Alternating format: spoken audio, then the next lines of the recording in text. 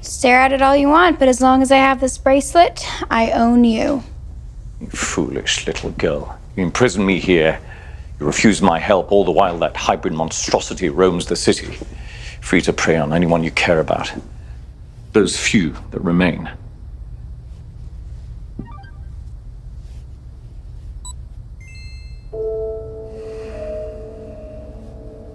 What happened to decorum? Does no one greet their guests anymore?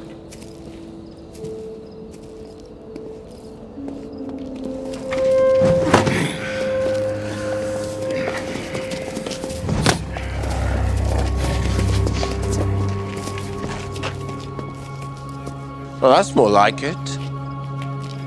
Although I am rather disappointed at how many of my once formidable brethren have been neutered by a 16-year-old girl. Where is she? Where is this witch who dares craft moonlight rings without my permission? Me, Klaus.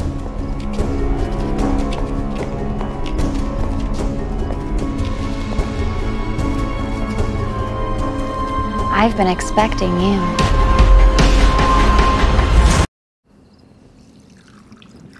I must offer my condolences on the tragic loss of your child.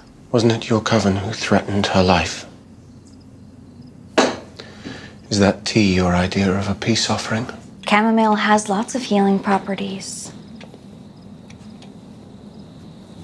Did you know that it's also a flowering plant? I did. The plants grew wild near my boyhood home, but neither the tea nor your botanical musings explain the reason why you've taken it upon yourself to forge new moonlight rings. I assumed it was obvious. An alliance between the wolves and the witches would restore balance to our home. Well, that's a lofty goal for a teenage girl. Long ago, the witches and the wolves were at peace. Then came the vampires. A plague made flesh. A curse on this earth.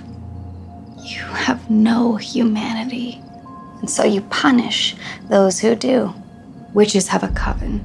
Werewolves have a pack, and so we are a constant reminder of everything that you have forsaken. Creatures such as you will always hate the living, and so we will always have to defend ourselves. The rings level the playing field. If we are united, nothing can stand against us. It's an ambitious strategy. Allow me to offer a few words of advice, if I may be so bold. New Orleans is a vicious place, and your enemies are everywhere. Behind your back, before your eyes. You will need to remain vigilant against those who would seek to destroy you. Some of whom you may never see coming. I've already begun to take precautions. In fact, I'm taking them as we speak.